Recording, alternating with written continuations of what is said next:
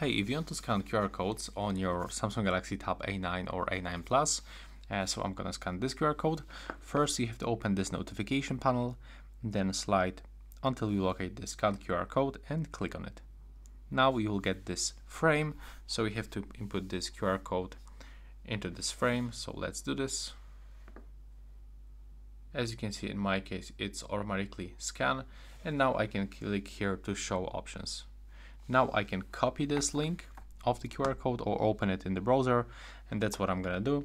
And in my case, it will be move me into the Huawei website. So just take a look.